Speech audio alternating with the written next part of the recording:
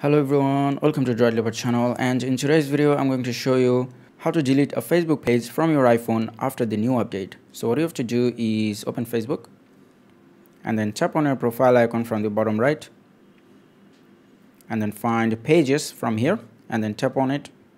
Now from here find the page that you want to delete.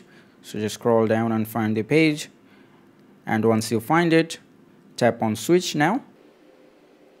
Now after that, what you have to do is tap on your profile icon from the bottom right and then tap on this gear icon. If you see something like this, just tap on try again. Now from here, tap on page settings. Now in here, in the search box, search for delete, D-E-L-E-T-E,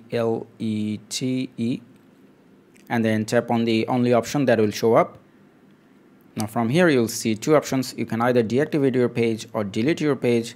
I'm going to select delete page and then tap on continue, and from here tap on continue again.